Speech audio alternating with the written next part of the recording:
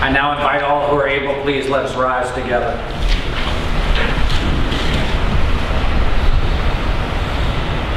Blessed be the Holy Trinity, one God, the fountain of living water, the rock who gave us birth, our light and our salvation.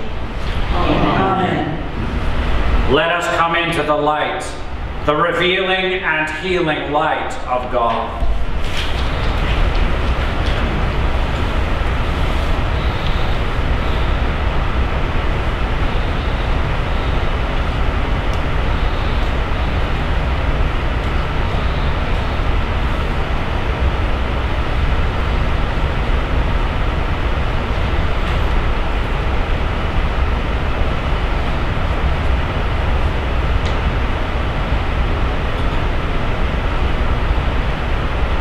God of grace and glory, you have brought us through the night of sin into the light of Jesus' resurrection. Yet our lives are still shadowed by sin. Make us alive in Christ, O God. Make us new as you make all things new. Rescue us from evil and the gloom of sin. Renew us in grace and restore us to living in your holiness. Through Jesus Christ, our risen Lord. Amen. Rejoice with all creation around God's throne. The light of the risen Christ puts to flight all evil deeds, washes away sin, restores innocence to the fallen, casts out hate, brings peace, and humbles earthly pride. Jesus Christ loves you and frees you from your sins by his blood. To him be glory and dominion forever and ever. Amen.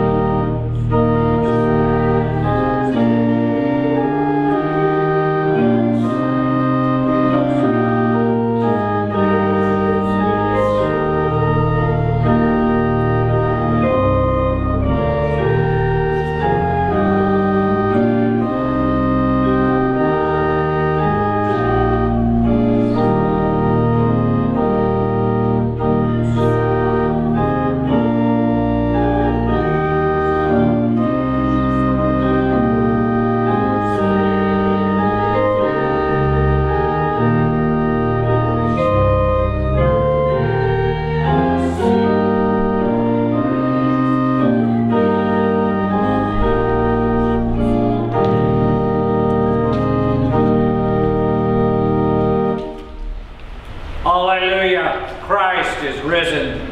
Christ is risen indeed. Hallelujah. The grace of our Lord Jesus Christ, the love of God, and the communion of the Holy Spirit be with you all. And also with you. Let us now join together in the prayer of the day, which we find printed in our bulletin insert. O Lord Christ, good shepherd of the sheep, you seek the lost and guide us into your fold. Feed us, and we shall be satisfied. Heal us, and we shall be whole. Make us one with you, for you live and reign with the Father and the Holy Spirit, one God, now and forever. Amen. Please be seated.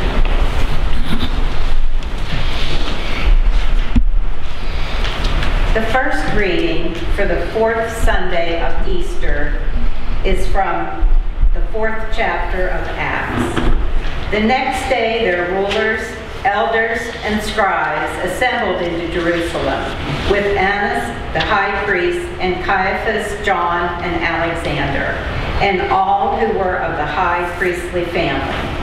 When they had made the prisoners, Peter and John, stand in their midst, they inquired, "By what power or by what name did you do this?" Then Peter, filled with the Holy Spirit, said to them, "Rulers of the people and elders, if we are questioned today because of a good deed done to someone who was sick, and are asked how this man has been healed, let it be known to all of you and to all the people of Israel that this man is standing before you in good health by the name of Jesus Christ of Nazareth, whom you crucified, whom God raised from the dead. This Jesus is the stone that was rejected by you, the builders. It has become the cornerstone. There is salvation in no one else, for there is no other name under heaven given among mortals by which we must be saved." The word of the Lord. Thanks be to God. We will read responsibly from Psalm 23. The Lord is my shepherd, I shall not be in want. The Lord makes me lie down in green pastures and leads me beside still waters. You restore my soul, O Lord, and guide me along right pathways for your name's sake. Though I walk through the valley of the shadow of death, I shall fear no evil, for you are with me. Your rod and your staff comfort me. You prepare a table before me in the presence of my enemies. You anoint my head with oil, and my cup is running over. Surely goodness and mercy shall follow me all the days of my life, and I will dwell in the house of the Lord forever. Our second reading is from 1 John. We know love by this, that Jesus Christ laid down his life for us, and we ought to lay down our lives for one another. How does God's love abide in anyone who has the world's goods and sees a brother or sister in need and yet refuses help? Little children, let us love, not in word or speech, but in truth and action. And by this we will know that we are from the truth, and will reassure our hearts before him whenever our hearts condemn us. For God is greater than our hearts, and he knows everything. Beloved, if our hearts do not condemn us, we have boldness before God, and we receive from him whatever we ask, because we obey his commandments and do what pleases him. And this is his commandment, that we should believe in the name of his Son, Jesus Christ, and love one another, just as he has commanded us. All who obey his commandments abide in him, and he abides in them.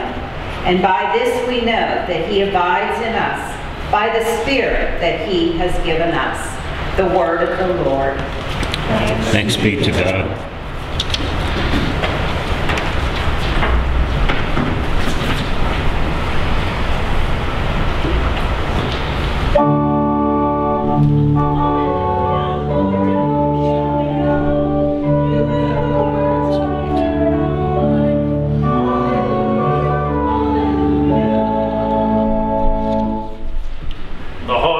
Gospel according to John, the 10th chapter. Glory to you, O Lord. Jesus said, I am the good shepherd. The good shepherd lays down his life for the sheep. The hired hand, who is not the shepherd and does not own the sheep, sees the wolf coming and leaves the sheep and runs away. And the wolf snatches them and scatters them. The hired hand runs away because a hired hand does not care for the sheep. I am the good shepherd. I know my own, and my own know me. Just as the Father knows me, I know the Father. And I lay down my life for the sheep. I have other sheep that do not belong to this fold. I must bring them also, and they will listen to my voice. So there will be one flock, one shepherd. For this reason the Father loves me, because I lay down my life in order to take it up again. No one takes it from me, but I lay it down in accord of my own accord. I have power to lay it down, and I have power to take it up again. I have received this command from my Father. This is the gospel of the Lord. Praise to you, O Christ. Please be seated.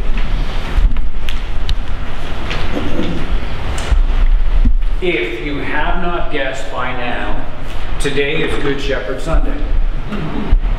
I know, we didn't have enough clues on that one. It is a time in the church year that we hear Jesus himself saying exactly who he is. And it might seem a little bit odd to us because, well, hey, let's face it, I don't know any sheep farmers. Well, I do know one who raises lambs, Pastor Barb, who used to be at the Methodist Church. She still raises those lambs out there. She used to tell me all kinds of stories about these things. I remember, especially during lambing season, whenever I would call her and talk to her, I would always hear a little voice coming from behind her. And I knew what had happened is that some of the little lambs weren't doing so well. So she would actually have them living in her kitchen. She would bring straw in, she would make sure they had a place, and she would always feed them. And it was just like having a little baby. You always had to be up every couple hours to feed them. Kind of remind me of a story that I probably have shared before. It was about a pastor who, he had a lot of ranchers in his congregation. And especially during lambing season, well, if he wanted to see his congregation, he didn't go to church. He would have to go to their ranches because they were very busy. Life had to go on. And in fact, during that time of the year, in that season, life anew was coming. That a lot of their sheep would have lambs. And while he was talking to the one rancher, all of a sudden he just stopped. Because in the distance he saw not only the multitudes of sheep, but something he couldn't quite figure out. And finally he had to ask the rancher, what is going on there? And the rancher said, what do you mean? He said, is this a birth defect? And the rancher just looked at him and smiled and he said, Pastor, he said, what is it that caught your eye? And he said, well, that lamb has 2 heads and has 8 legs. And the rancher again smiled at the pastor and said, well, it's like this, preacher.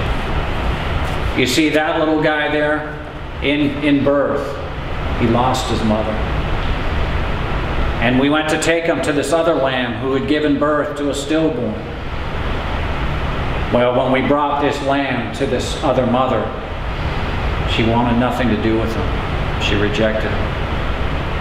And so I took the stillborn and I skinned him and I placed him upon that other young lamb.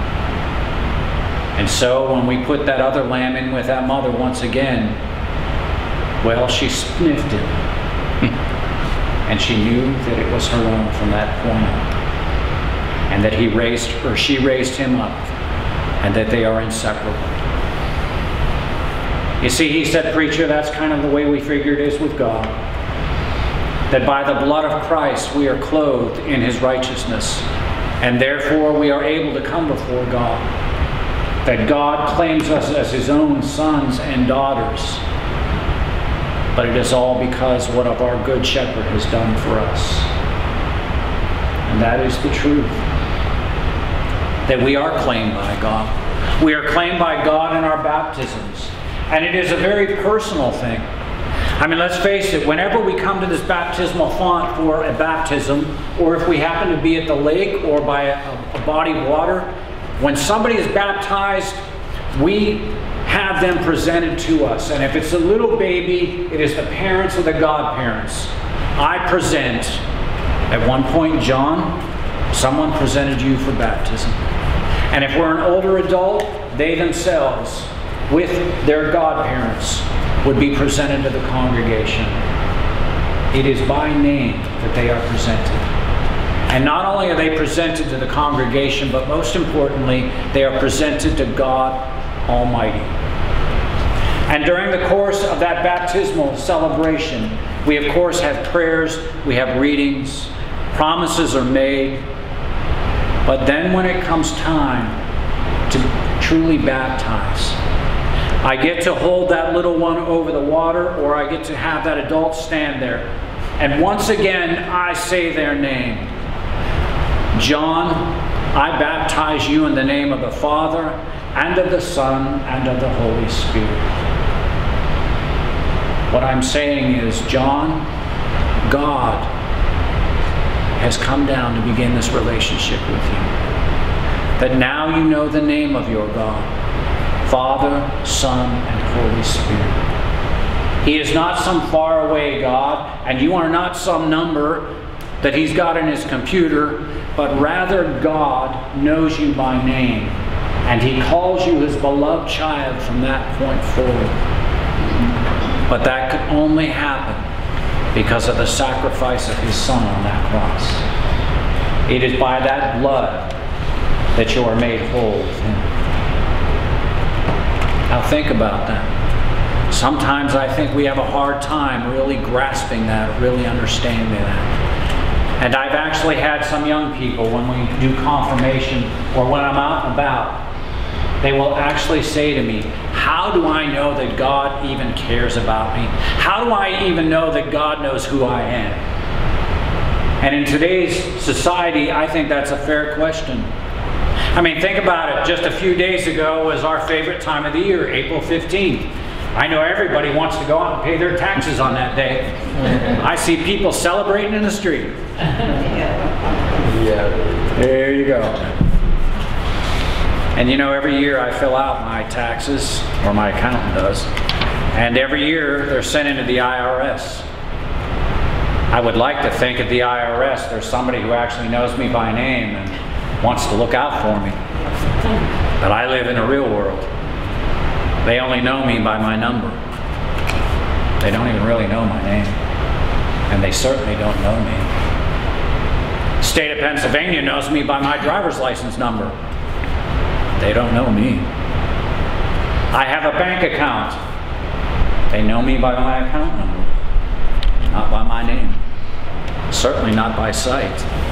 I guess what I'm saying is, in today's world, people know about you, but they do not know you. But God does. How do I know this? Well, this is how I answer the young people. I want you to sit down, and I want to take your hands, and I want you to look at your fingertips. I want you to know no one else has your fingerprints. That God made you uniquely divine in his own image, and he made you as one and only one. There is no other like you. God knows you because he created you. He made you special. And if you don't believe me, the eyes that you just used to look at those fingertips, nobody else has those either. There's a thing called facial recognition, but they use eye scanning. Big security thing now. That to get into the top secret places, they actually do a retinal scan because no one else in the world has your eyes. God created you so unique. And he did so because he knew that it was right for you. that God knows you. You are His child, and He loves you. He loves you so much that He sent His Son into the world. Our great shepherd, who 3 times in this gospel message tells us that I lay down my life for my sheep. I am not the hired hand. I'm not going to run away at the first sign of trouble. I'm not going to cave to the Pharisees, the scribes, to the chief priests, nor Rome itself. For I came to do the will of the Father. And that means that I lay my life down. No one can take it from me. I give it freely. And what I lay down, I can pick up once again. That I will die to redeem my sheep. In essence, God is saying, I love you. I love the uniqueness of each and every one of you. And I sent my Son into this world to die so that you might live. That is how much I love you. And I know that you are not perfect, and that's why He has come into this world. That as much as you love me and I love you, well, we have that chasm of sin that separates us. But in my Son, that will no longer exist. He is the bridge that spans between you and I. And I sent Him because I know you and I love you. You see, that is what our Good Shepherd was trying to tell us. And yes, I know it's hard to believe some days, especially when we see everything that is going on around us, especially when we hear all of the news and all the negativity and all the hatred and everything else. But that's what brings me back to this 23rd Psalm. I remember reading somewhere about that portion where it says that He prepares a table before me in the presence of my enemies. During World War I, there was a thing called trench warfare, and it was a nasty business. You basically dug trenches on either side, and you would lob shells and grenades. You would fire machine guns, and bombs would drop on you. And pretty much that's all you did. But there was a time during that war, around Christmas time, that those that would be considered enemies came together in their DMZ, the demilitarized zone, in between those 2 trenches. They both brought flags of truce. And on a door that was used as a makeshift table, they brought together what they had for food. And there they sat around that table, singing Christmas carols, remembering the Savior that came into the world. Though they were bitter enemies, they remembered what they had in common, and that was Christ the Lord. And so, as it is told to us, in the presence of my enemies, I will prepare a table for you. You see, God, even in the midst of all this chaos that's going on, even in the midst of what we consider to be evil, God is still there, and God is preparing the way for you. Why? Because you are His beloved child.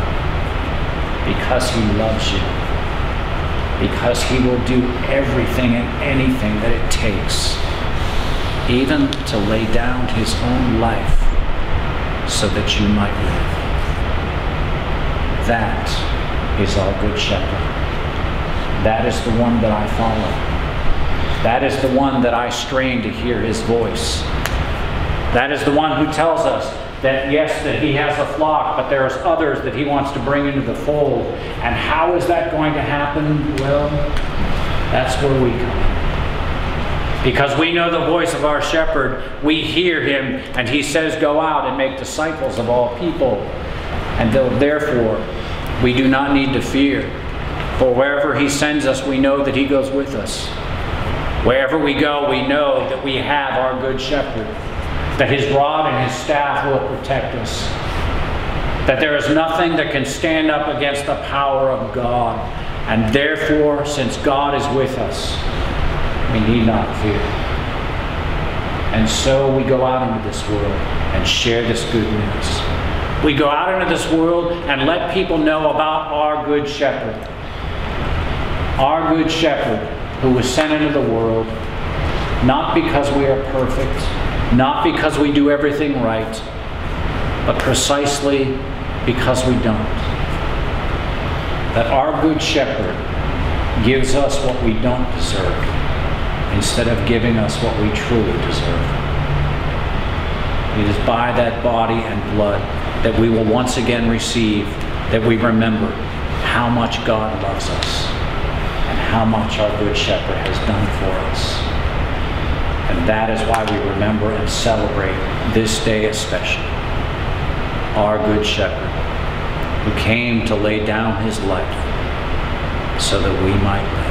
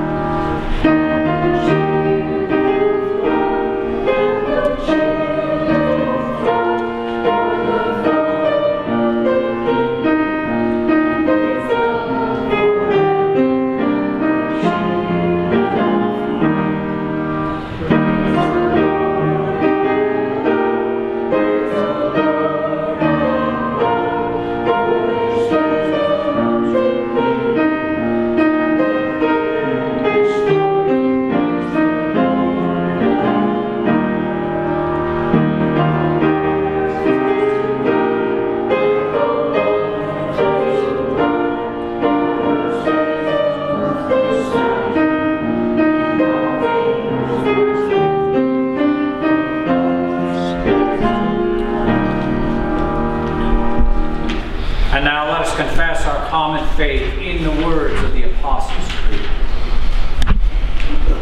I believe in God, the Father Almighty, creator of heaven and earth. I believe in Jesus Christ, God's only Son, our Lord, who was conceived by the Holy Spirit, born of the Virgin Mary, suffered under Pontius Pilate, was crucified, died, and was buried. He descended to the dead. On the third day he rose again. He ascended into heaven. He is seated at the right hand of the Father, and he will come to judge the living and the dead. I believe in the Holy Spirit, the Holy Catholic Church, the communion of saints, the forgiveness of sins, the resurrection of the body, and the life everlasting. Amen. Rejoicing that Jesus is risen and love has triumphed over fear, let us pray for the church, the world, and all those in need of good news. Shepherding God, gather your church whenever we wander from you and one another. Empower our church in ministries around the world to worship and serve alongside global companions as equal partners and co-workers in the gospel. God of grace, hear our prayer. Nurturing God, preserve the health of biomes and ecosystems, inspire scientists, researchers, conservation organizations, and all people entrusted with the task of caring for creation, that we may be better stewards of the world around us. God of grace, hear our prayer. Almighty God, lead nations and communities to share resources, cooperate in solving conflicts, and listen to the wisdom of indigenous peoples. Help all those with power to share it and to use such power for good. God of grace, hear our prayer. Loving God, protect the very young and the very old, those living without housing, victims of domestic abuse, and all who live with chronic illness or compromised immune systems. Guide communities to actively care for people who are vulnerable. God of grace, hear our prayer. Gracious God, help this and all communities of faith to listen for your voice. Call us away from things that distract us from following you. Invite us to more deeply love and serve people who are lonely, isolated, and on the margins. God of grace, hear our prayer. Living God, we give thanks for our ancestors in faith. Strengthen us to share the good news in our own day. God of grace, hear our prayer. Heavenly Father, it is only because of our Good Shepherd that we may approach your throne, and that we may ask, Father, that you bring healing and wholeness to those that we will name out loud. We pray, Father, for comfort and guidance for those who are in need. But most of all, Father, we pray for your presence in the lives of those that we now name. Father, we lift up to you Eloise, Fran, Sue, Dick, Betty Sue, Hazel, Vera, Grady, Michelle, Mervyn, Madeline, Mary, Mike, Kathy, Matthew, Susan, Bill, Evelyn, Susie, Walter, Maria, Elizabeth, Vienna, Kathy Joy, Natalie, Karen, Tammy, Damon, Sandra, June, Sam, Sally, Phil, Pat, Marlene, Alan, Elaine, Veda, Betty, Linda,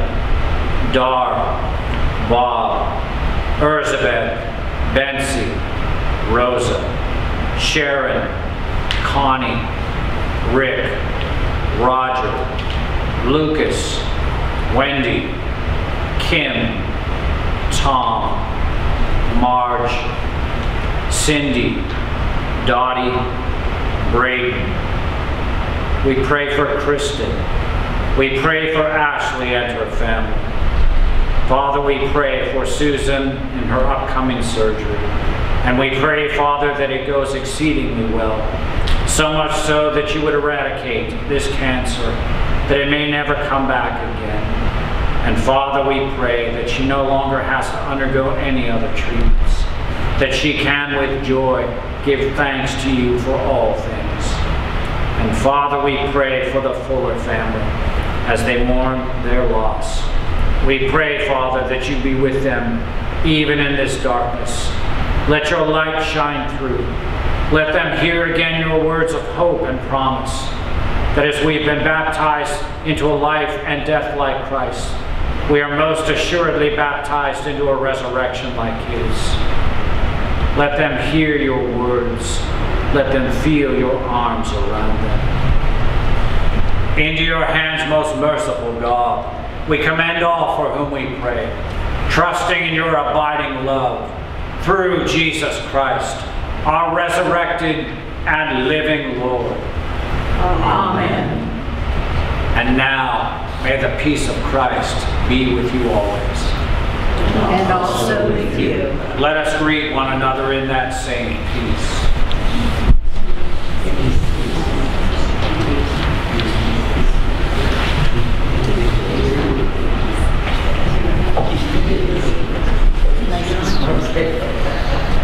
Peace be with you.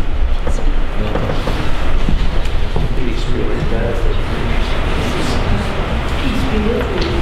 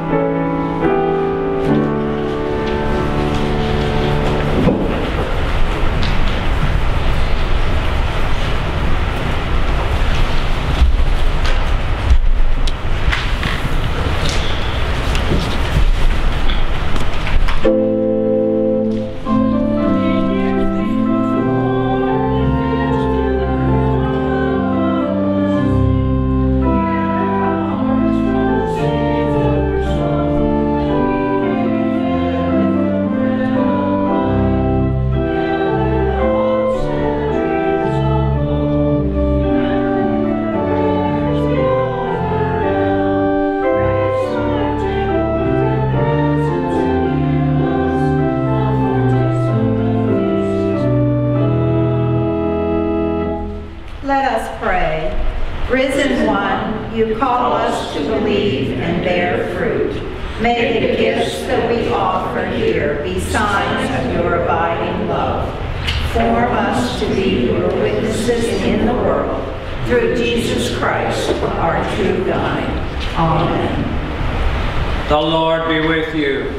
And also with you. Lift up your hearts. We lift them to the Lord. Let us give thanks to the Lord our God. It is right to give our thanks and praise. It is indeed right, our duty and our joy, that we should at all times and in all places give thanks and praise to you, Almighty and merciful God, for the glorious resurrection of our Savior, Jesus Christ, the true Paschal Lamb, who gave himself to take away our sin, who in dying has destroyed death, and in rising hath brought us to eternal life. And so with Mary Magdalene and Peter and all the witnesses of the resurrection, with earth and sea and all of its creatures, with angels and archangels, cherubim and seraphim, we praise your name and join in their unending hymn.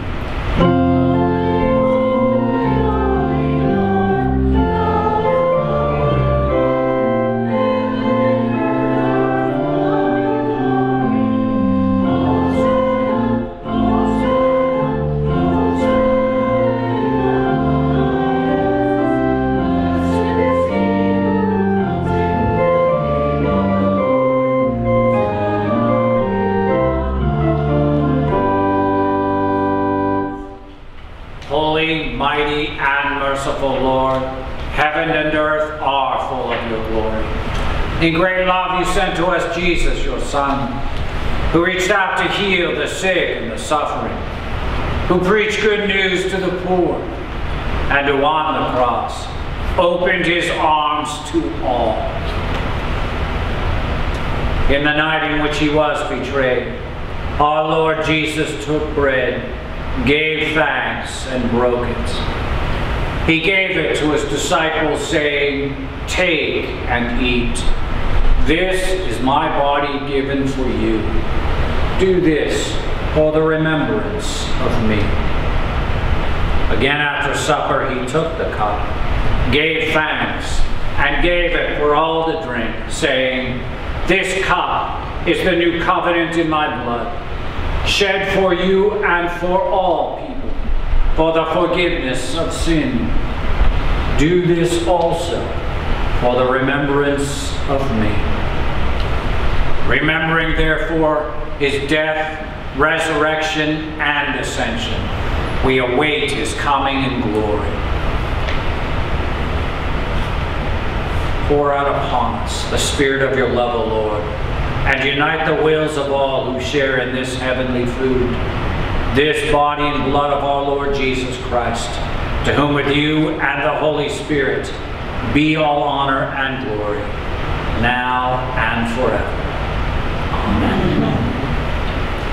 Gathered into one by the Holy Spirit, let us pray as Jesus taught us. Our Father, who art in heaven, hallowed be thy name. Thy kingdom come, thy will be done, on earth as it is in heaven. Give us this day our daily bread, and forgive us our trespasses, as we forgive those who trespass against us. And lead us not into temptation, but deliver us from evil.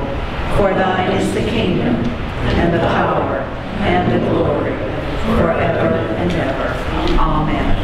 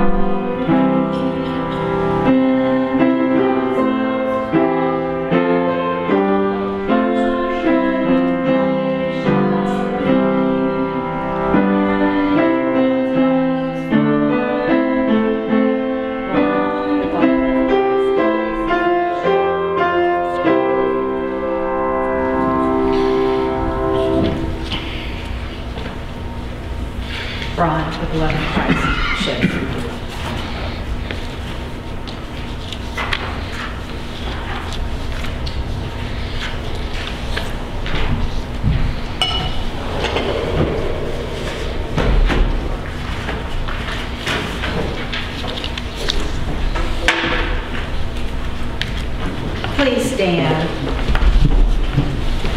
Let us pray. Shepherding God, you have prepared a table before us and nourished us with your love. Send us forth from this banquet to proclaim your goodness and share the abundant mercy of Jesus, our Redeemer and friend. Amen. Alleluia! Christ is risen. Christ is risen indeed. Alleluia. The God of resurrection power, the Christ of unending joy, and the Spirit of Easter hope, bless you now and always. Amen.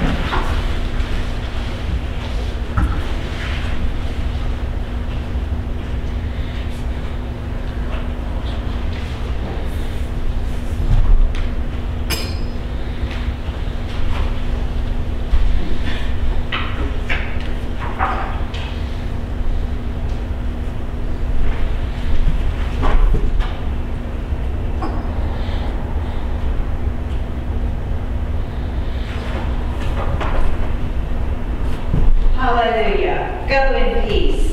Rejoice and be glad. Thanks be to God. Alleluia.